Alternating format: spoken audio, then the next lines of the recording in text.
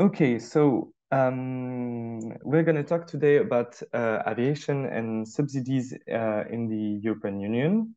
Um, so we are going to introduce the two organizations that organized this webinar, Stay Grounded and Umanotera. And then we will go through a conceptual introduction about what is a subsidy, and then have an overview of direct and indirect subsidies in aviation, mostly at the European level, to then dig into the national level with some theory first, and then some examples mainly from Central and Eastern European countries. And as I mentioned already, we will end the webinar with a moderated discussion with three topics. Question to the speakers, so general questions, but also strategic questions and topic related to subsidies that you would like to see in other webinars, next webinars. And then if you want also to share examples of subsidies from your countries, you're also very welcome to do so during that time. So I'm going to end on to Mira now to introduce Stay Grounded, and then we will have also a small introduction from Umanotera. Yeah, thanks so much. So my name is Mira.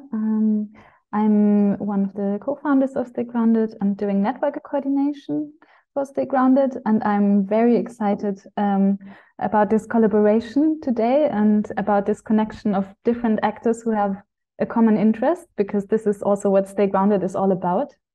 And yeah, I have the honor to shortly present Stay Grounded, but I will do it really briefly since many of you also know it or are part of Stay Grounded. So Stay Grounded was founded back in 2016 from Vienna, both from the local fight against the airport expansion there and from the concerns about the global climate plans of the sector within the International Civil Aviation Organization, ICAO. But obviously you cannot found a network alone. So from the beginning onwards, it was the connection of several groups who built this network, and some of them having been in the fight for up to decades before. And what started with this loose alliance has now become a global network of more than 200 member organizations who are very diverse, but they are all united by the goal of a just reduction of aviation and the wish to exchange about it, support each other, and also sometimes campaign together on this when it makes sense. And the very critical stance on false solutions. So from the beginning onwards, we were also like countering the idea of offsetting and agri-fuels for aviation. And we have regional networks, like the most active ones in Europe and in Latin America. In Europe, there are most of our members, but also a lot of them are in Western Europe. So we are also still very much open for new members. And I will also share a link what it really means to become a member later in the chat. But what the network basically does is doing coordinated campaigns together, like currently on the ban of private jets or other topics such as greenwashing and just transition. And these campaigns are often also prepared by working groups. So we have content working groups on different issues such as greenwashing or caps and limits of airports.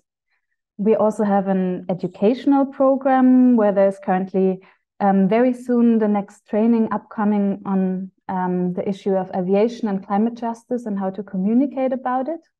I will also share the invitation for that because you can still register if you want to.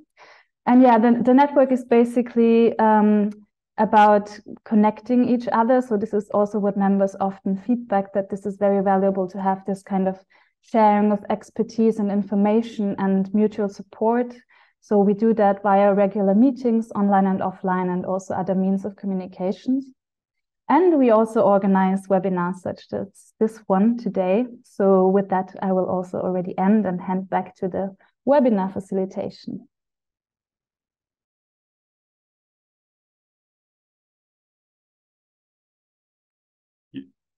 You're still muted, Lunas. Yeah. Thank you. Thanks a lot, Mira. Then I can already end to you, Jonas.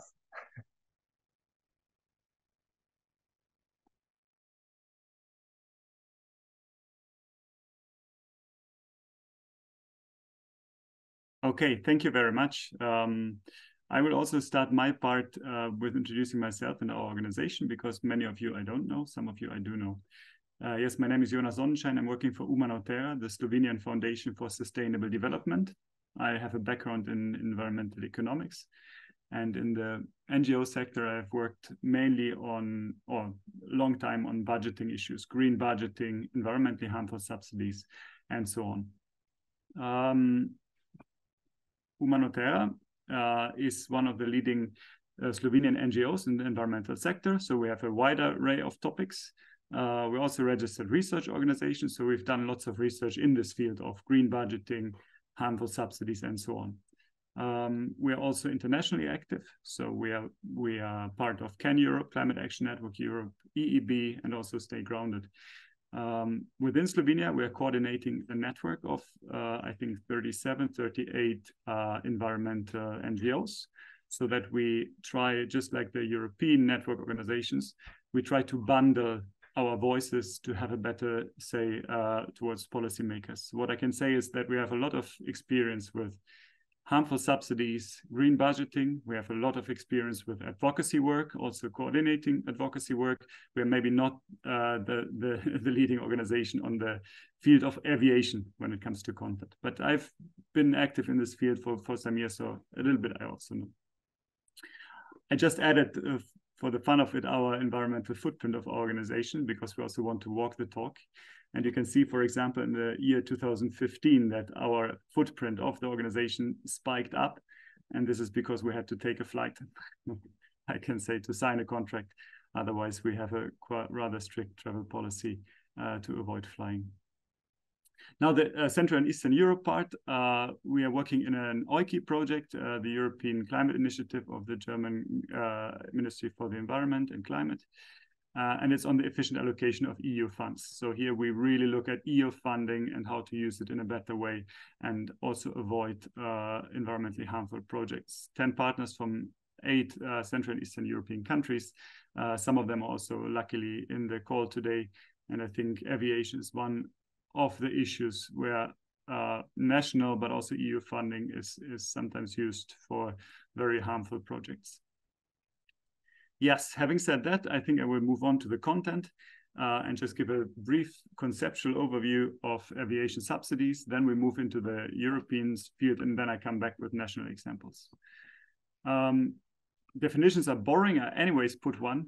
There are many definitions of subsidies. I like this one because it has 3 aspects that I want to cover in the presentation. A subsidy is a direct or indirect payment, economic concession, or privilege granted by a government to private firms, households, or other governmental units in order to promote a public objective. So what do we have in here? We have an instrument, so how the subsidy is granted. We have a beneficiary, that could be a private firm, a household, but even also another governmental unit or a publicly owned company. And we have some sort of objective. And here I would maybe extend that a little bit. We don't just have an objective, but we also have an impact of the subsidy, and the objective is to have a certain impact, but there might be some non-desired impacts of the subsidy. And with that, I also want to start. So if we look at harmful subsidies in the aviation sector, we can have a harmful impact, we can have a neutral impact, and it's very questionable whether we actually can have, with any subsidies in the sector, also a green or beneficial impact. What I copied here is actual examples for this classification. From the EU Sustainable Finance Taxonomy. This taxonomy is growing all the time. Currently, there are only examples for airports, but with a delegated act that was agreed in the summer, in June, there will also be concrete criteria for manufacturing and leasing of aircraft, passenger and freight air transport, ground handling. So basically, a large chunk of the aviation value chain will be covered by the Sustainable Finance Taxonomy. Now, for our purposes, I think future work also on this topic, maybe it's interesting to get involved into the definition of what is actually green here, because we might not agree, for example, already with this definition that zero tailpipe CO2 operation of aircraft is enough to qualify as green, because there are other emissions and other global warming impacts than only CO2. And also the tailpipe is not what is important, but the whole life cycle is important.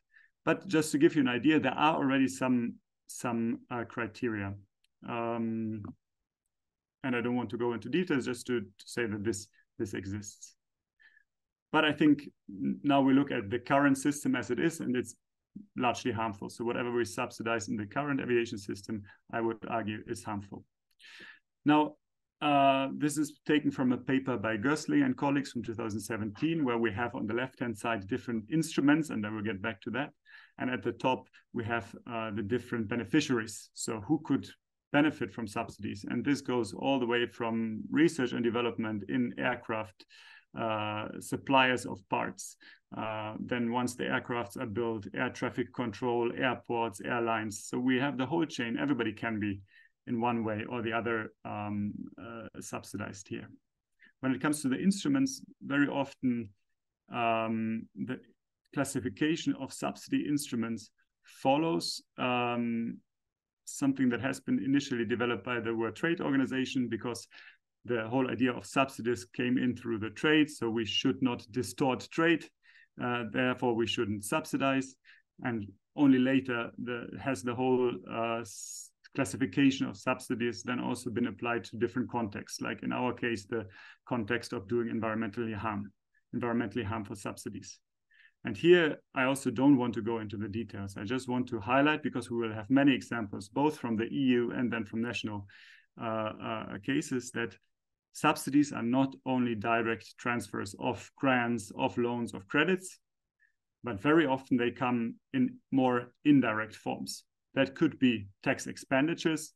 That means we grant a tax reduction, tax exemption, tax refund, and so on.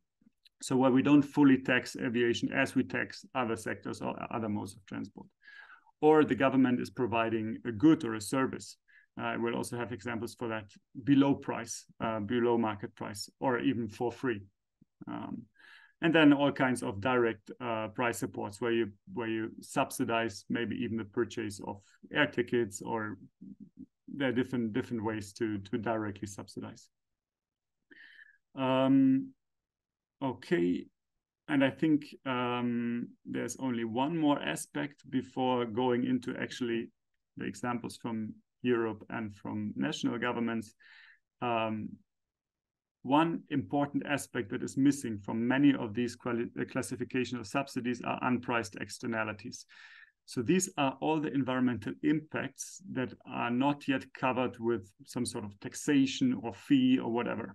And when it comes to aviation, I think the main externalities are climate change, which is sometimes partly priced, but I think most of us agree not at all close to enough.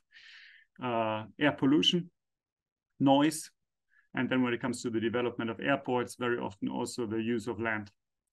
There are some studies of fossil fuel subsidies, and the most well-known is the one by the International Monetary Fund, that for the first time also included in the analysis externalities. They come up with much larger figures for worldwide fossil fuel subsidies in the trillions of dollars compared to other studies that only look at the direct and indirect subsidies that are granted through grants, tax exemptions, and so on. So in this IMF study, for the first time on a bigger scale, one international organization actually started using externalities. There's an interesting study by Sobekul and colleagues from 2021. It's a meta study, so they didn't do any own research, but they just looked what is the research that is out there on externalities of different modes of transport. And they compared the range of monetized externalities. So in these studies, researchers tried to put a monetary value on the externality, on climate change, air pollution, on the health impact of air pollution and noise and so on, and came up with very different estimates. Now here you see that both aviation and road have the highest externalities compared to rail transport or waterborne transport. Having said that, also, of course, we have to consider that externalities here in the road transport also include health externalities from accidents and so on. So that's why maybe road transport also sometimes has a very high externality as compared to aviation. So, of course, this is even more difficult to research than the explicit and implicit subsidies when it comes to externalities. But externalities might not be written in a law somewhere, or might not be explicitly stated by a government, but that doesn't mean they don't have an economic impact, right? So they have a cost and indirectly subsidize the sector. Cool. I think I would like now to hand over to my colleague to present examples from an EU context, and then I come back with national examples for subsidies. Yes. Thank you, Jonas. I will just share my screen. Can you see my screen? Perfect. Good morning, good afternoon, everybody. I'm Roman Morochat from Transport and Environment. Thank you very much for the invitation, first of all, to Stay Grounded and Umanotera. It's a pleasure to meet, all your member organization. It's also a pleasure to see some of our TNE members in the call, in the audience today. So it's a pleasure. So with my 10 minutes or so, I will try to provide you with an overview of subsidies happening at European Union level, to provide you with a better understanding of how EU instruments work. But first, yes, for those who do not know TNE, I will give you a brief presentation. So TNE is the Federation of the European Federation of Transport and Environment, founded over 30 years ago with one mission: to reduce the emissions from the transport sector. We have 61 members across 26 countries. We have 6 national offices, so the main one being the one in Brussels, but we also span across 6 countries in the UK, France, Spain, Germany, Italy, and Poland. Here's the one presentation of all our members. And we work covering all transport modes, so ranging from cars to trucks, ships, and planes. We also deal with the key topics related to the topic, to transport emissions, sustainable finance, energy, clean cities, and climate tools.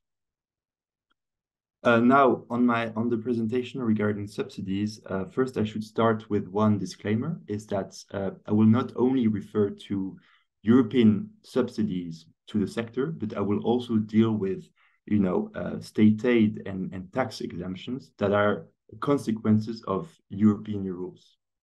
So it's kind of a broad understanding of these subsidies.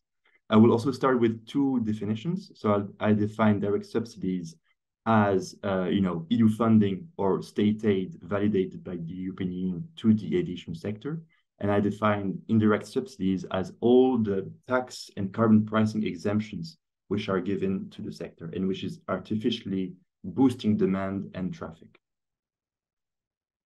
And of course, all these exemptions lead to these absurd results with, for example, a €5 Ryanair flight, which is the result of badly designed European policies as well. So first of all, delving into the direct subsidies. So first of all, state aid. So first, state aid are normally prohibited at European level. It's enshrined in the treaties, and the European Commission is there, notably the almighty DG Competition is there to make sure that the rules apply. And normally, states cannot provide state aid unless exceptionally justified. But however, during the COVID pandemic, a temporary framework was adopted because there was the pandemic, there was a looming crisis for the whole area, and so it enabled member states to support their economies with public finance. It also concerned aviation because flight restrictions, airlines were losing money. They had very low cash reserves, and they were threatening to declare bankruptcy. So as a consequence, governments came to the rescue, and they provided very generous COVID bailouts. So you have on the right a table making a list of the recipients, with Air France-KLM, for example, receiving over 10 billion euros, the Lufthansa Group receiving even more, and overall, the aviation sector received 37 billion euros of state aid during these 2 years of pandemic. So it just underlines the very favorable position aviation has when it comes to access to public finance. Now delving into some examples of EU funding. So also a disclaimer here, it's not comprehensive because there are many different streams going on.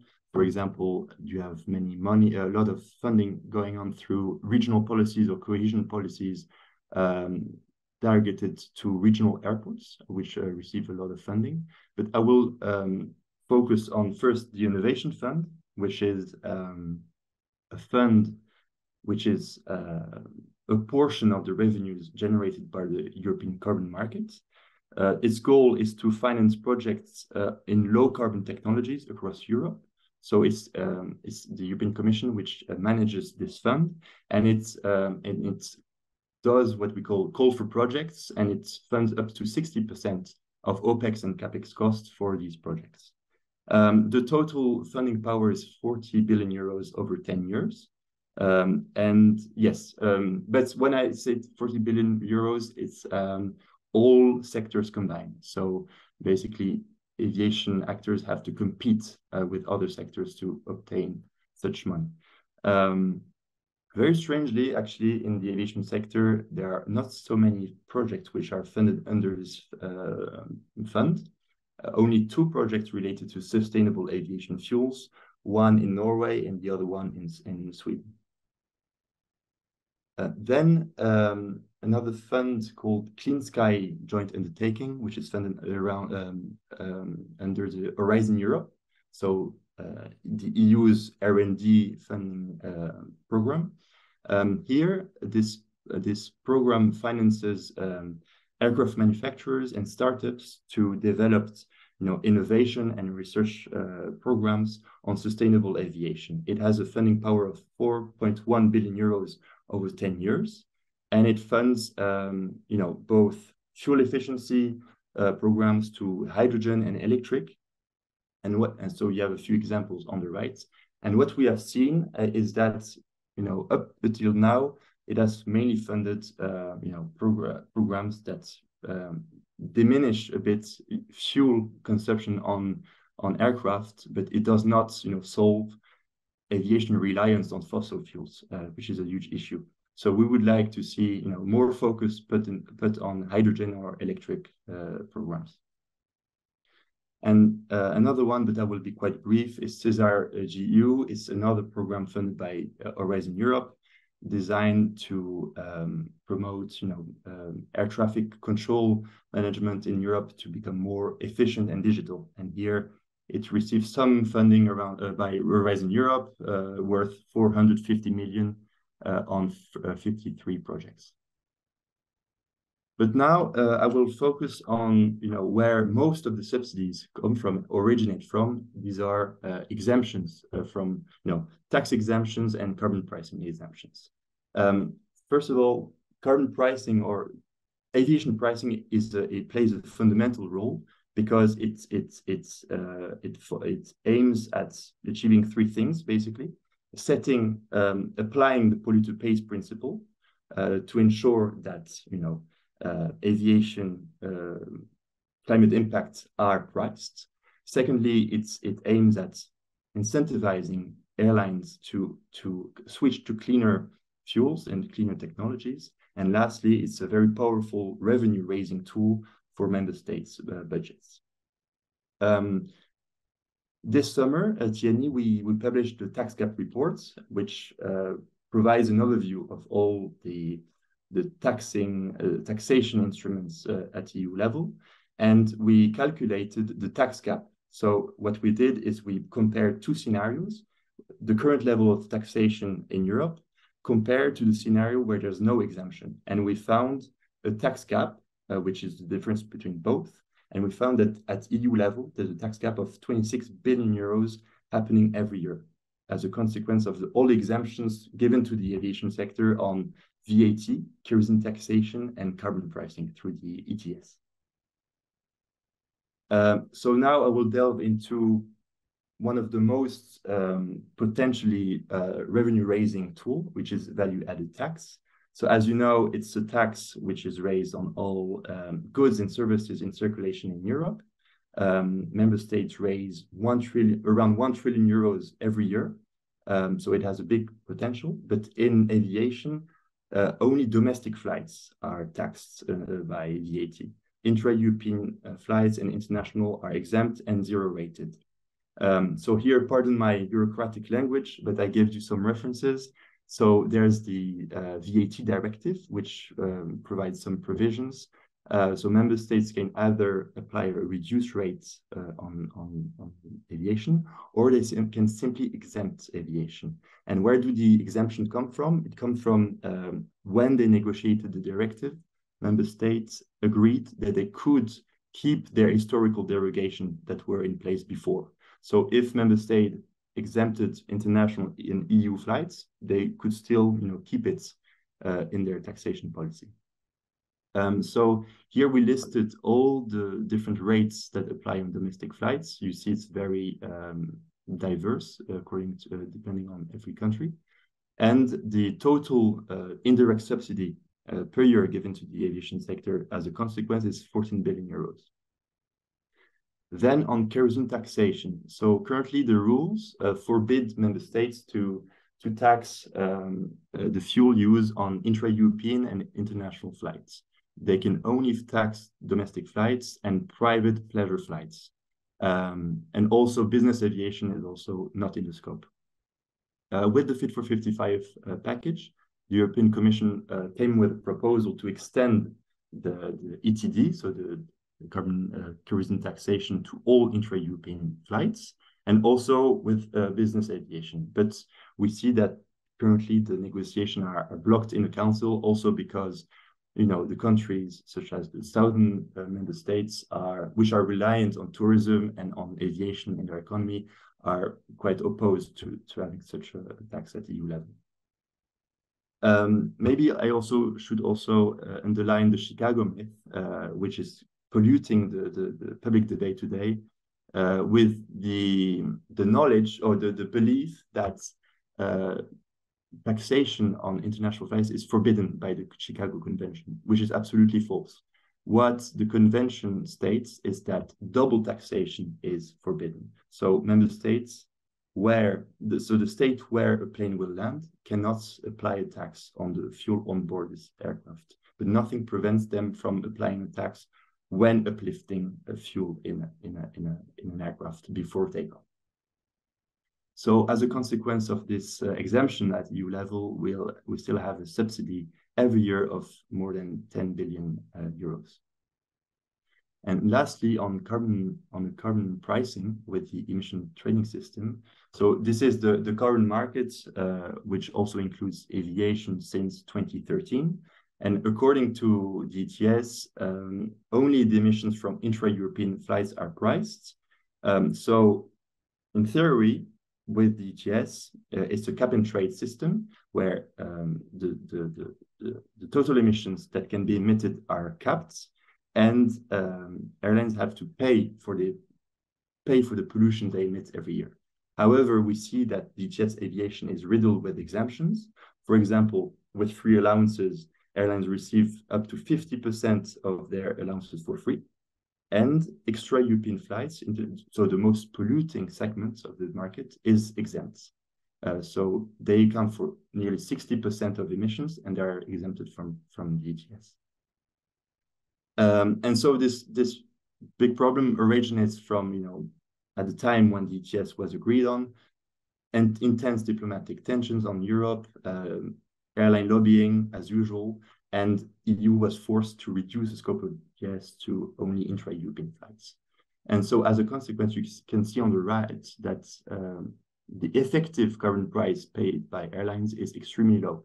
It can be as low as six euros per ton for Air France-KLM, for example. And so annually, it's a subsidy of 4 billion euros given to the aviation sector. So why is there a difference between the countries, companies? Because it depends on their business model. So, for example, Air France relies on long-haul flights as well as Lufthansa, whilst Ryanair is mostly in Europe. So that's why you see different prices.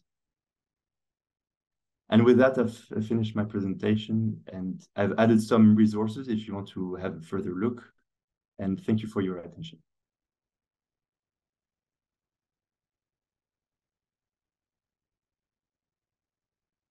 Okay, so I will take over again. 1 second. And I think what already became quite clear is that many national level subsidies at the same time originate from some EU regulations. So VAT is a national policy, excise duties are national taxes, which can be decided. But of course, they are linked very much to the EU and even international environment.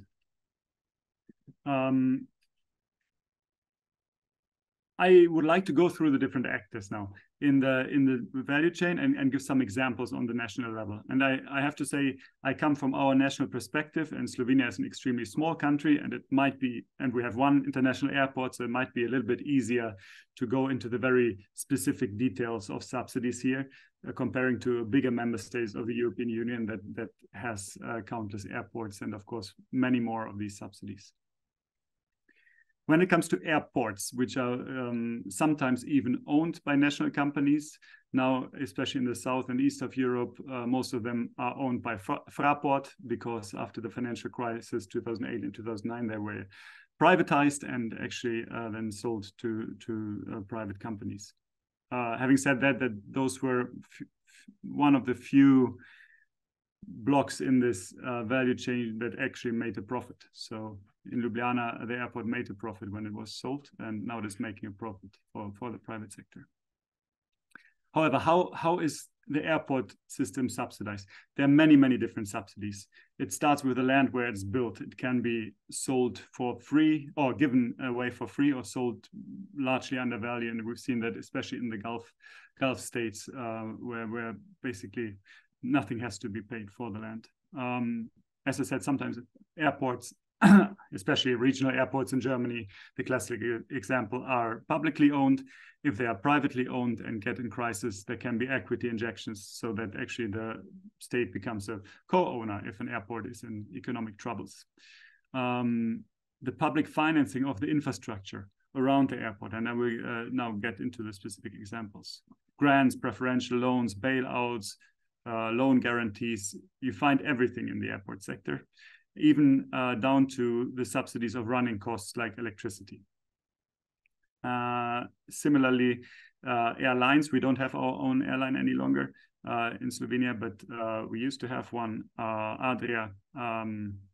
It is subsidized in similar ways, through co-ownership, through loans, preferential loans, grants.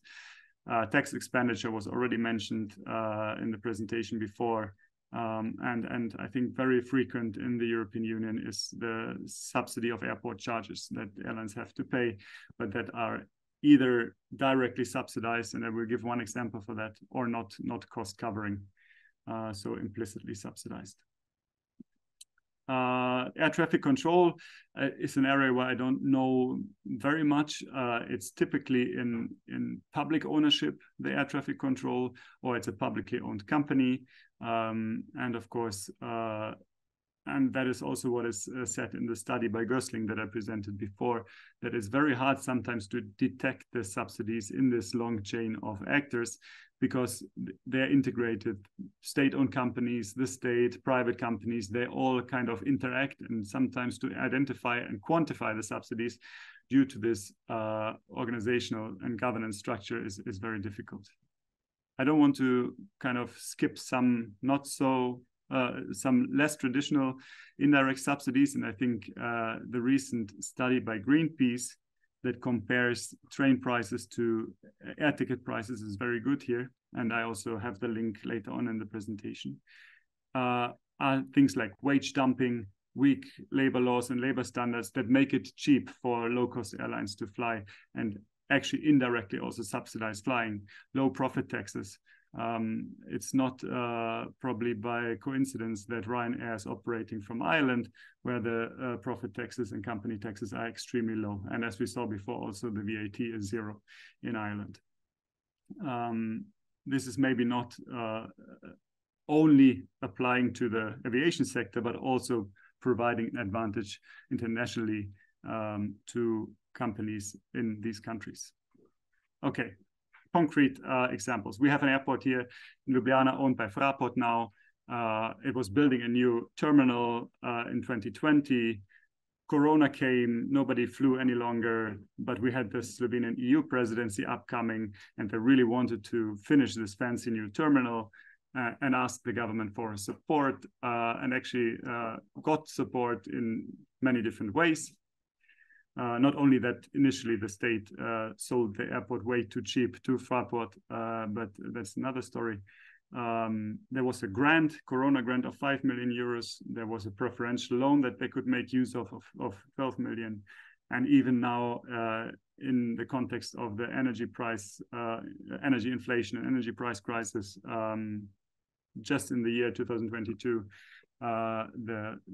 they got granted an electricity price subsidy of 250,000 just for the operation of the airport, even though passenger numbers are bouncing back. And yes, it's questionable whether this is justified. So you see, in the operation of an airport, there are many times even a private airport subsidies involved from the state.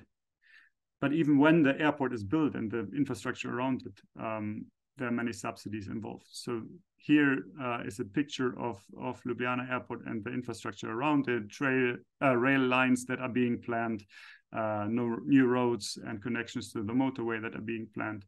And actually, I checked the national budget, and in the current budget, 1.4 million euros are only accounted for spatial planning of infrastructure around the airport. That is, of course, the spatial planning procedures are paid for by the state, even though there's probably a single beneficiary here. Of course, the public, you could argue, that makes use of airport services also has a benefit, but there's certainly a big share of the benefit from private companies in this case. But it doesn't stop with spatial planning. Also, all the infrastructure around the airport is, in the end, financed by public money, roads, roundabouts, new stations, new access to motorways, and so on. And the main purpose is connection to the airport. Interestingly, actually, this plan on the right-hand side was developed by the airport itself as a suggestion, and they said in their press release, you should be thankful to us because we planned it in a very cost-saving way for you, but you please implement it. Yeah, literally said. Another example, and I know that Slovenia in the bigger context is not super relevant because we are tiny, but this state aid case is actually quite interesting because it became a reference for the Corona support that was mentioned in the presentation before. So this tiny case from Slovenia was then used as a reference case to argue for Corona support later on. There was this big volcanic eruption on Iceland, and I don't try to pronounce the name of the volcano. Due to that, airplanes couldn't fly for actually quite some days, or even in some countries more than a week. Adria Airways, the state-owned carrier, or at that time, later on privatized carrier, was already in big trouble, and used this opportunity to then ask the state for a grant. And they also were granted 2 million euros because of supposedly losses during these couple of days. And it's a tiny airline where we're just at the edge of this cloud. So it's very questionable whether the actual reason was the volcano eruption, or it was just the trigger. However, as I said, this case, due to an external disturbance, so this was a volcano, later on it was COVID, became a reference then for many state aid schemes. Most recently, actually, we are subsidizing exactly what I mentioned before, the cost of airport charges with 50%. It's a 3-year scheme. New airlines, or also existing airlines that offer new connections to Ljubljana Airport, can get 3 years of state aid for each route they offer.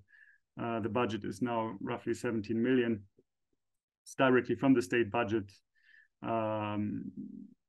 And the condition for receiving this money, there are some conditions, how many people have to fly and how many connections you have to offer, but it has to be a new route. And interestingly, it also says no high-speed rail should be on the same route, but at the same time, in the same sentence, they say, but anyways, we don't have any high-speed rail in Slovenia. So they kind of disqualify this condition in the same sentence. What is very frustrating to me is that this new state aid scheme went through parliament here without a single vote against it. Not even the left-leaning or more environmentally oriented parties saw any problem in this this state aid, which actually really only has the purpose of more flying, to put it bluntly. Having said that, I think for all of you here in the call that are from a European Union country, this state aid search engine is super useful if you want to look into your national state aid schemes.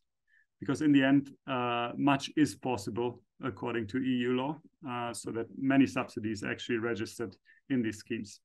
And just go in there, look for state aid cases, and then in the search for your country, and then type in airport, air carrier, aircraft, or just air, and you will find, I'm sure, many subsidy schemes.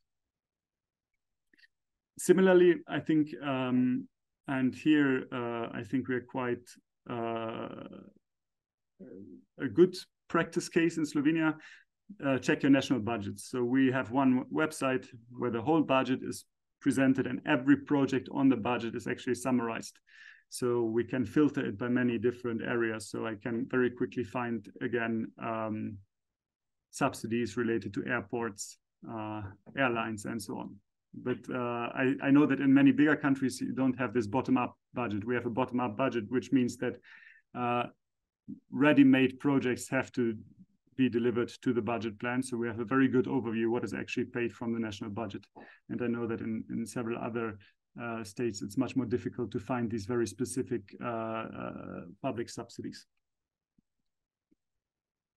With the project in the Central and Eastern European countries, we're also systematically screening EU funding schemes from the cohesion funds to the Recovery and Resilience Funds, Modernization Fund, Repower Chapter, and so on. And actually, at least in our case, we could find attempts in draft documents to put subsidies to the aviation sector also in these documents. So this is a third nice resource for identifying aviation sector subsidies at the national level, and even at an early stage before they are paid out. And feel free to also contact me or one of our colleagues to guide you to these documents. Yes, as I said before, there are some sources. I think most of them I've mentioned. I think some of these sources are also interesting for the future work on this topic with the network Stay Grounded, because there are policy documents that are now allowing for lots of these subsidies, be it the state aid schemes, be it the sustainable finance taxonomy that now even qualifies some aviation sector subsidies as green. And I think this could be good points of departure then for future advocacy work on this topic. Now I think covered some examples from Slovenia, and I have two colleagues from Hungary and Poland in the call, and I would suggest then that András, maybe you go first and talk a little bit about examples from Hungary. Thank you very much. Can you hear me? Yes, okay, thank you. So I will try to share my screen. Okay, can you see it? Okay, so I will just say a few words about aviation subsidies in Hungary. Are the slides moving? Yes, okay. So in principle, there is a Hungarian airport development strategy. The media reported about it, but it is not accessible. So we don't know what is happening with it. But from time to time, the media reports about certain investments or planned investments. So in Hungary, we have all these airports, and with red marked are the international airports. So just some examples of subsidies to regional airports. There are many more, but I just pick some. So one in this is planned already, and already a lot of money has been spent for the planning in the southeast Hungary. And now this is approved for the expansion of an international airport in eastern Hungary. Also, this is planned, billions of Hungarian forint for another regional airport in southern Hungary, and so on. We also had, this is already completed, but it's an example of EU, EU EIB, it's the European Investment Bank. In fact, it is EU funding for an airport, and it was really terrible. There was a failure to assess the climate impact. There was no proper environmental impact assessment. There was no assessment of the impact on air quality, and there was a 50% increase projected in air traffic and also in the land transport to the airport and so on. So it was really terrible, and this investment is already completed. So now a new subsidy practically, because the Hungarian government has privatized many years ago the Budapest airport, the biggest international airport in Hungary. And now the government decided to buy it back and spend an enormous amount of public money. It's estimated 600 billion forints to buy back, and it doesn't make any really sense. It's just a waste of taxpayers' money, and it will just increase the public debt. But the Hungarian government is trying to get hold of all kinds of every part of the economy, and this is just a part of this. So you probably know that Hungary does not receive now EU funding, at least from the RRF and the 21-27 cohesion funds. These are frozen, and thanks to this, a lot of investments are now suspended in Hungary, including a lot of road projects. You can just see an excerpt from the list. These are some of the laws. More than 250 projects are suspended, which means that there will be much less environmentally harmful investments. And this will provide, these are both EU funded and national funded, and we hope that this means that there will be much less money also for the funding for airports and for aviation.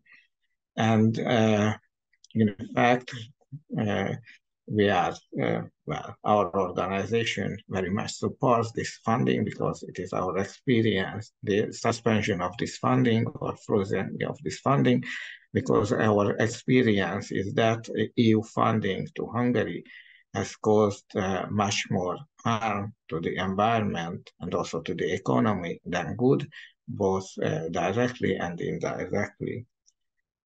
So, but to finish with good news, recently the Hungarian government introduced a tax on air aviation tickets. It's not a big tax, on average about 10 euros per flight, and not for all countries, but it's a good start in our opinion. So thank you very much.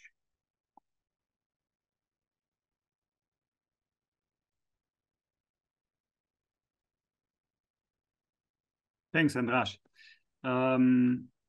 And I think also, Wojciech, you said you could say a couple of words about the airport situation in Poland, right? Yes, hello. My name is Wojciech Szymalski. I'm working in Poland, in Warsaw, for Institute for Sustainable Development Foundation. Well, aviation is not our primary, let's say, interest, so I'm not having a presentation, and I will just say what I know from my experience and what the situation is in Poland. So the situation is that, as you probably know, Poland is preparing a very big airport investment in the center of Poland. It's called Central Communication Port. And justified from the economic point of view, right now the main, let's say, excuse for that is that the Warsaw Airport, current Warsaw Airport, this is a shopping airport,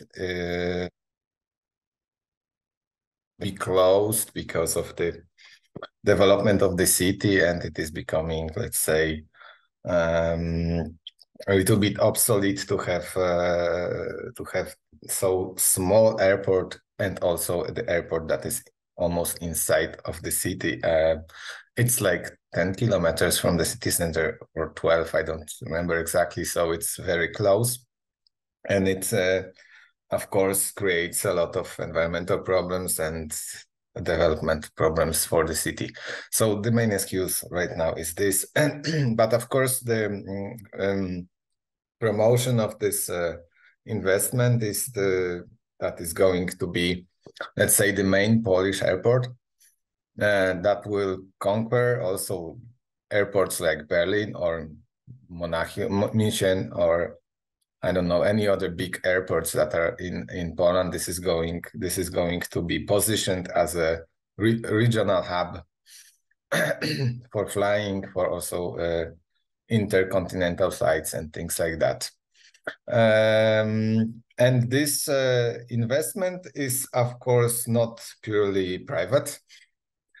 The company has been made, that is a public company, and is preparing all of that. And right now, the company is buying land for this, and they are preparing projects, very, let's say, expensive architectural projects, so to say. And all of that is. I'm not sure, but I'm quite certain that it's mostly public money, because it's a public owned company.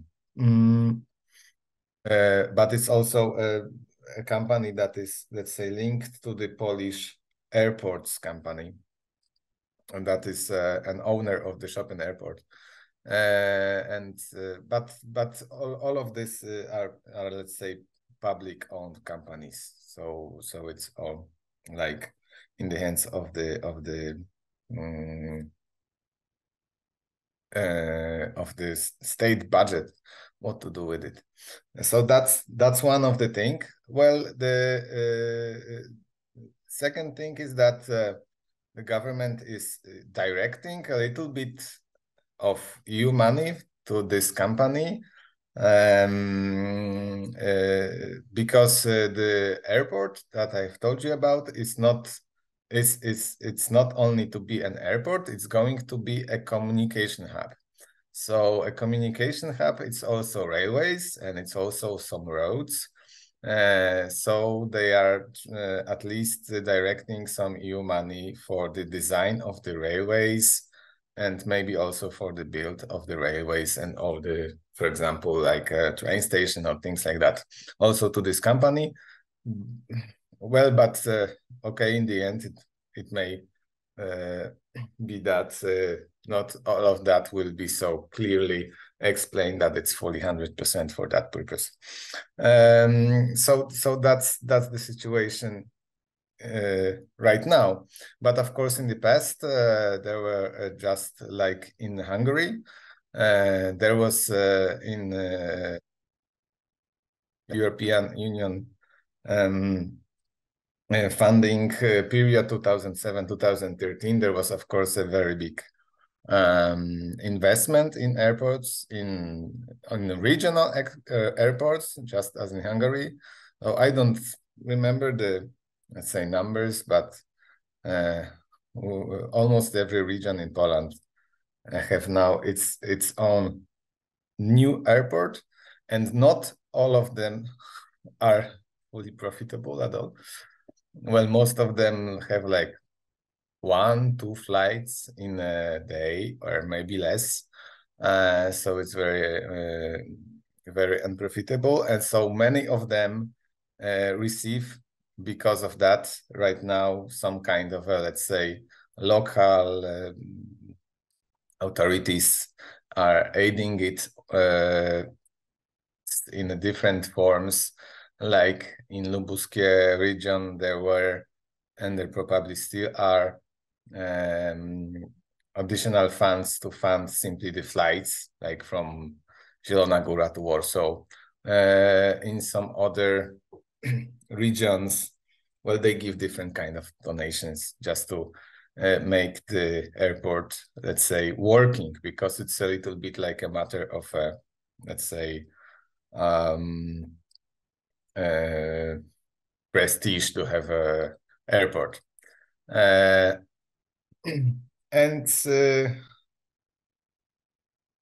let's say these are the most, let's say, the biggest things that that have been done. I don't know what was done, how the let's say the companies, Polish company, if it was. I know that they had problems after COVID with the money, but I don't know if they got some state aid. They probably did, but I'm not sure of it. So so let's say this is like the situation in Poland. Of course, we are not let's say very active in this sector, but we do a lot to make it bigger, to grow it from the public money.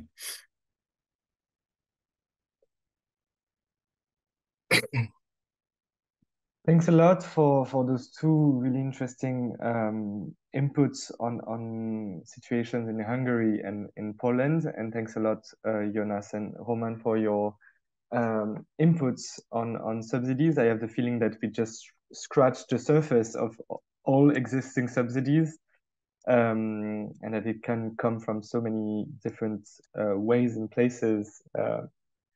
Seems like an endless job.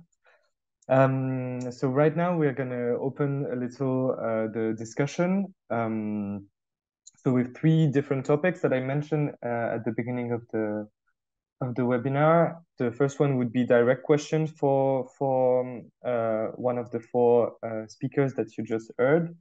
And then we would like you, if you want to share example of subsidies from your country, if you want to. And then if you think about like more specific strategic questions that we could dig into for our next webinar, or for like a coordinated work inside Stay Grounded. So for that, as Eric started doing, it's perfect. You can put stars in the chat or raise your hand with one of the reaction possible in Zoom. And if you want to write directly your examples or your questions, we created a Jamboard. So there is a link that I just sent you. You can click on it. And then in the Jamboard, you can double click either on subsidy or question to write your input. You can also write something and ask a question, like you don't have to choose. And then I guess I will give the word to you, Eric, for our first question. Thank you, Lounès. So I'm Eric from Restez-sur-Terre in France. So we have been assessing the loss in public finance due to the tax exemptions, mainly the kerosene tax and the VAT. And so it's relatively easy to assess for the kerosene tax, not that easy for VAT.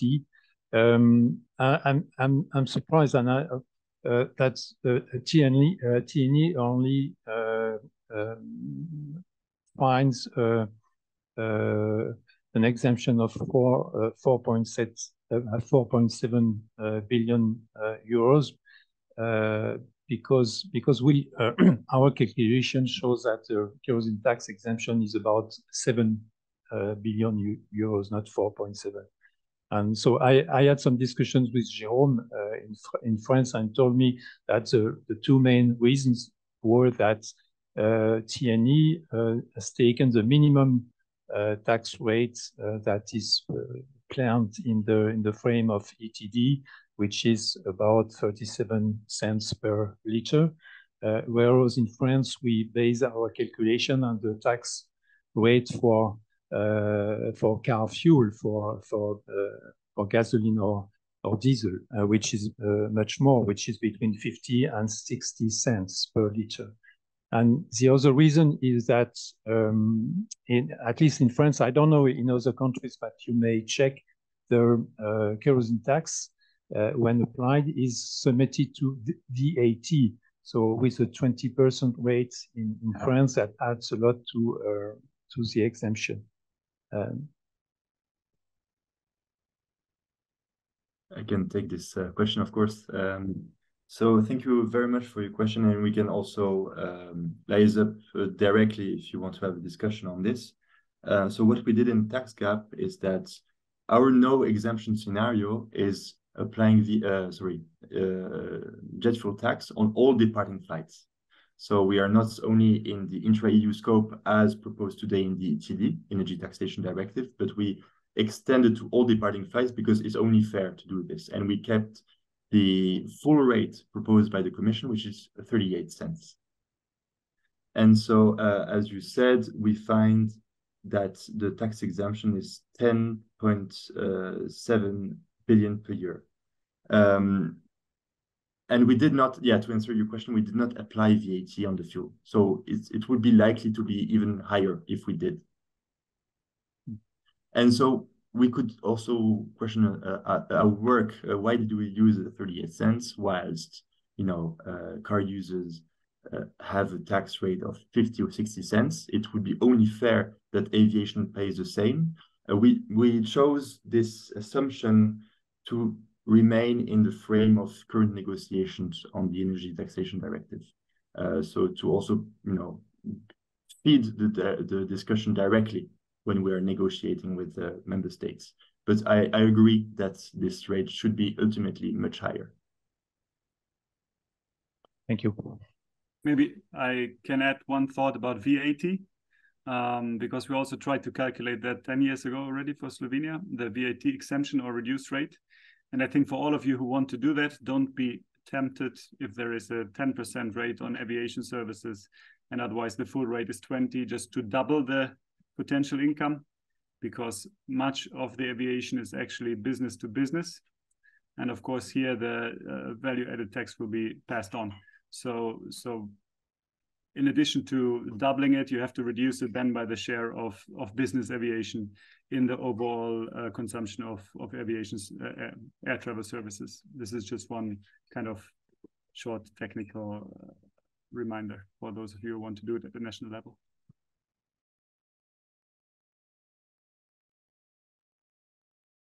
Thanks a lot. Is there like other questions or examples from your countries?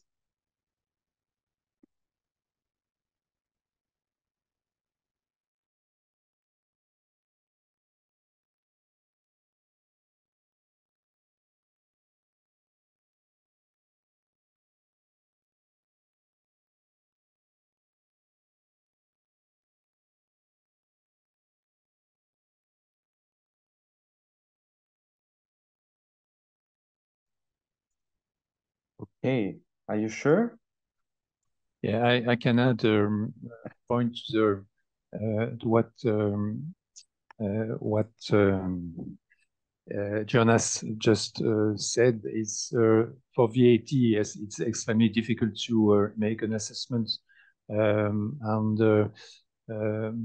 I tried it, but I didn't succeed. And so TNE, I think for France, evaluate the tax gap to be about 2 billion euros.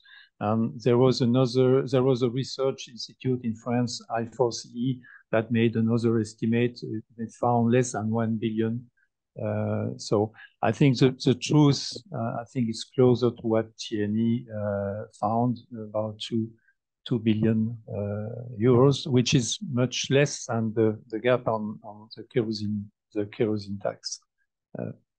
That's really the elephant in the room is the kerosene tax. And you may also compare this tax gap with the ticket tax, because several countries have a ticket tax. In France, we have one which is very small, and the government plans to increase it in the next year.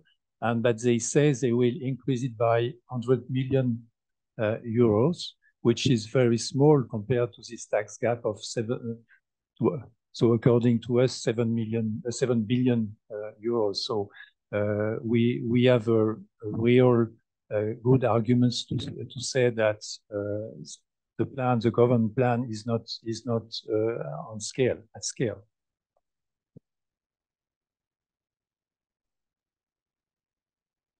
Thanks for this input. Ton? You're still muted, Ton. You think we should know by now, right? I have 2 points. One is on the VAT calculation.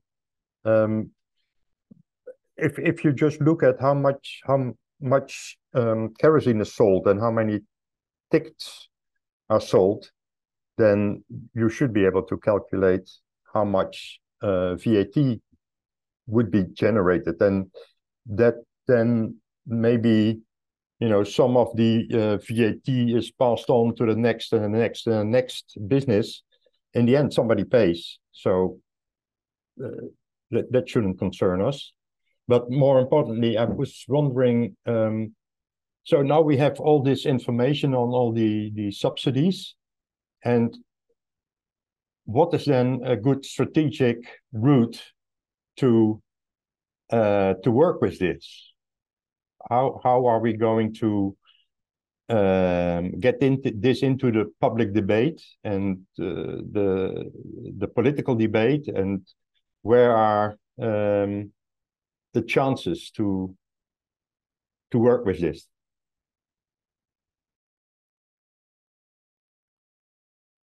Yeah, I can take this one. Thank you very much, Don.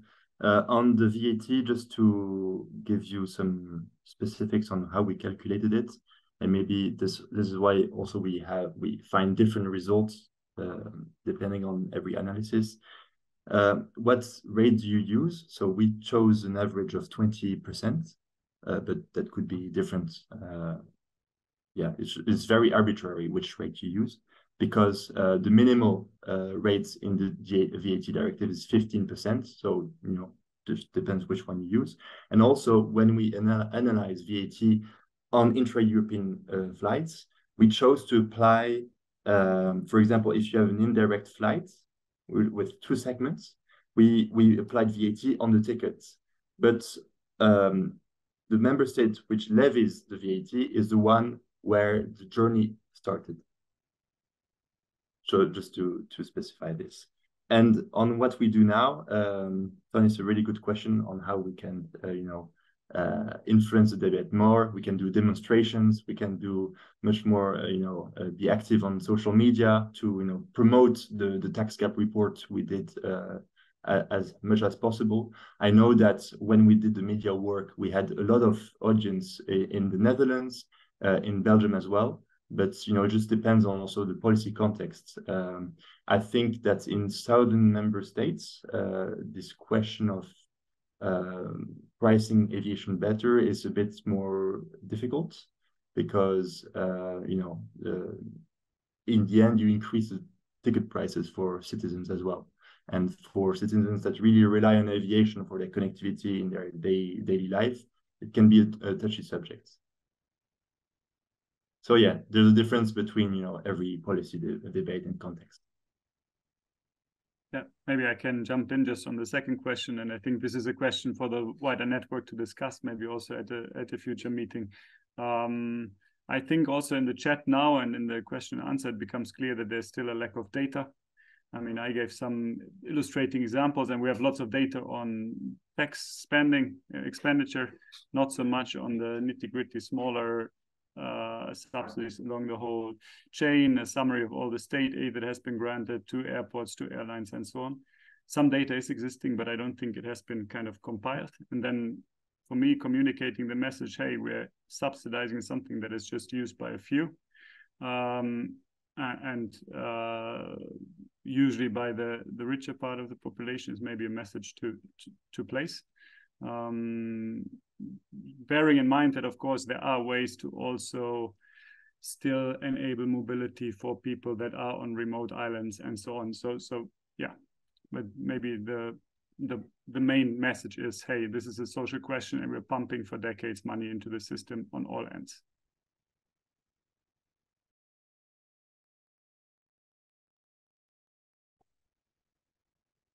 Question from Sarah.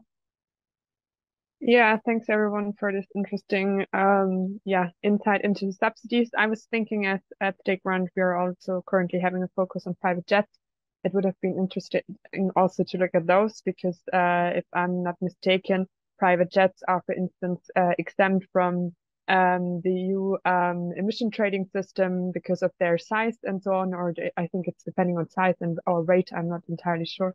So I think that would also be interesting to look at. And I think a general remark also when what do we do with these numbers and how do we make them more tangible and useful in communication?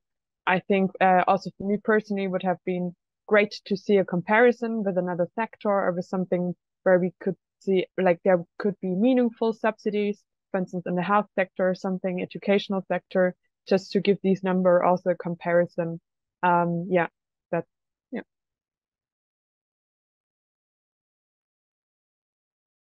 Thanks a lot for the remark. I can say that our office in Tieny, in France, focuses a lot on private jets, and they made some calculations on how much revenues we could generate by taxing private jets in France.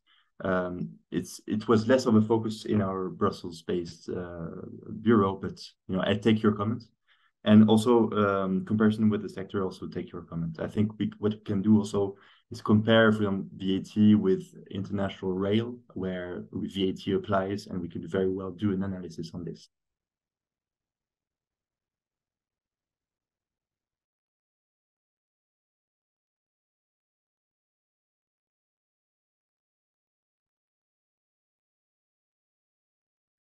Okay, if there is no more question or remark or example of subsidies, I suggest that we close this first webinar on subsidies. I hope you enjoyed and got a lot of new information. please. Yes, of course. Go ahead, Steve. Yeah, it's Steve from Rising Tide UK. Since Finley hasn't mentioned it, we're getting an increasing amount of information in the UK that the UK government is moving towards what they call a contracts for difference approach towards SAF production. So that's if the contracts for difference option follows the one for electricity production. So say, for example, nuclear powered electricity, it will be a fixed price for the production of fuel contract with the government to supply over a set period of time. At the moment, the nuclear one is a guaranteed set price over a 40-year contract. So when we get any further information about that, we'll obviously let everybody know, and our spam machine will be in full blast operation. But that looks like what they're moving towards for SAF production. And of course, they're also going to be subsidising that SAF production by producing advanced so-called small modular nuclear reactors to produce SAF and hydrogen as well separately.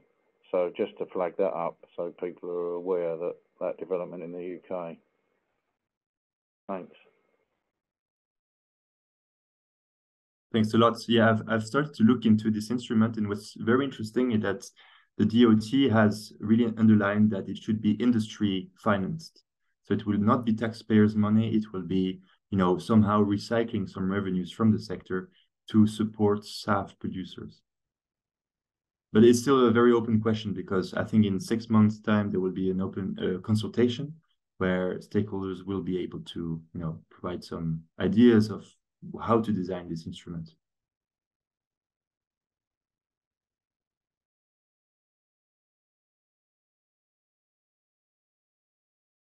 Can I just make a quick observation, very non-technical one? I imagine there's zero impulse from the bottom up on putting pressure on governments to do anything about this. You know, everybody loves their cheap flights, particularly in the UK.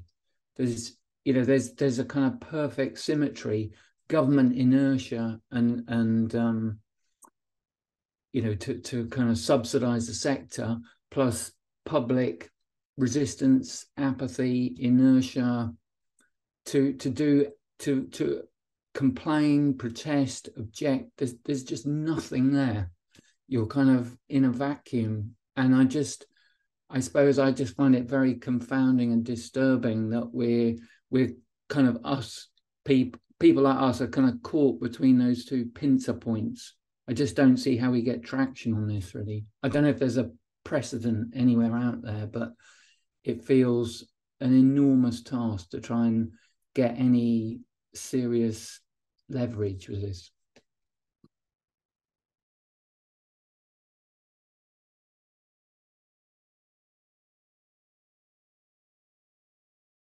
Yeah, I think you're completely right. So I think there are some narratives that you can try that can resonate with some people. I think in some countries, maybe also the skepticism towards the state can help somehow to avoid further subsidies into state-owned parts of this aviation sector, right? So this could be one kind of where we use this mental disconnect. Okay, skepticism to the state here, we still like our cheap flights, but maybe people will support that state institutions that are insufficient and environmentally damaging will receive further subsidies. So I think that, but otherwise, yeah, it's a big puzzle.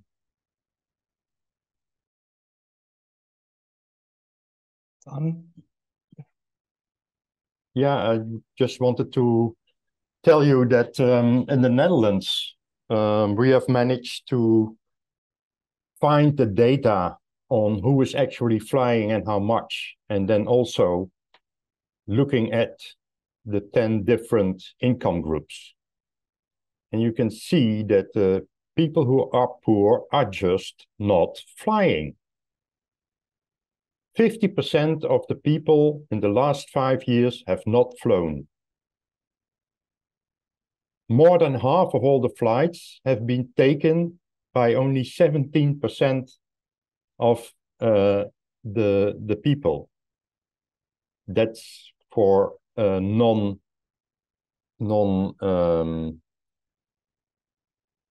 so that's for holiday flights and individual flights, not for company flights. If you look at all the flights, 8% of the people are responsible for 40% of the flights. So if you are going to have governments starting to subsidize SAF production, it's no longer the polluter who pays, because they should green themselves.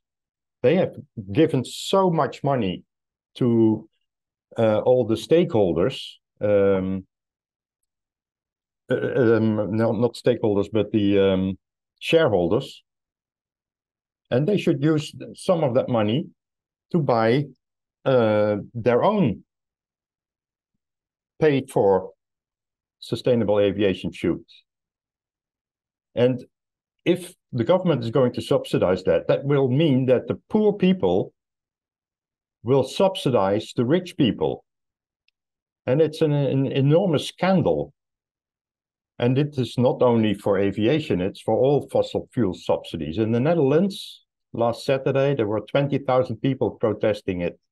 And XR is already blocking a major artery into The Hague, our political capital, for every day last week, just to claim that these subsidies, these fossil subsidies, should stop, because it's all payments from poor people to rich people. Thank you, Tom. I see we're already approaching the end of the webinar, so maybe we can have the question from Callum and then have a last reaction of your two remarks by Roman and Jonas. Great, thanks. Yeah, sorry, I'll keep it brief. Thanks to everyone who's spoken, actually. It's been really great, kind of really interesting, loads of great examples. And I think definitely keen to continue the discussion of how we kind of turn this into campaigns, how we leverage this stuff and actually make change. My one additional thought was just that we've heard a lot about public subsidies in the form of government subsidies. And I think the other kind of side is public subsidies in the form of things like frequent flyer programs and frequent flyer miles, which are public in the sense that through all sorts of credit card payments and the general economy, you get the broader public subsidizing air miles for, again, a select few of people who are members of these frequent flyer programs. Yeah, there's definitely not time to go into any detail, but I think that's something that's definitely a big issue in the US. The UK, to a smaller degree, Australia certainly has a massive, intense relationship with air miles. But that's, I guess, yeah, and maybe another dimension of subsidies that come from the broader economy that are, as Don said, from the poor people, or from everyone to a very select, rich kind of group of society. But yeah, anyway, thanks. Thanks a lot, Callum. It's something I'm less familiar, but it's very interesting to hear your thoughts, and I took good note of it. Thank you. Yeah, I also agree, and I think as you already wrote, also Stay Grounded is already partly working on this frequent flying programs to lobby against them, which I agree with very much. Maybe reacting one thing to Tom, I think on a factual basis, that is completely right, and I think we could find similar things for many member states. I think the risk is still there that we will face populistic arguments that are not based on facts, saying, okay, you're taking away our cheap flights, right? So this is something on a non-factual basis that we have to deal with and have to have a strategy to deal with. Just so much. But I completely agree that on a completely factual basis, this is a non-issue. It would be socially completely great to tax aviation higher and increase prices. But yeah.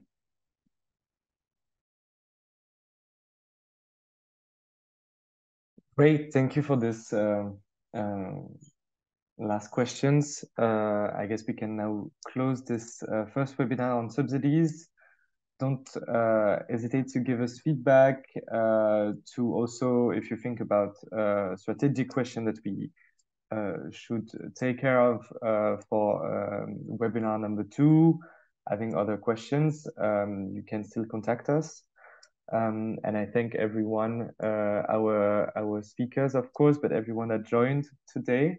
And I wish you a really good afternoon. Thank you, everyone.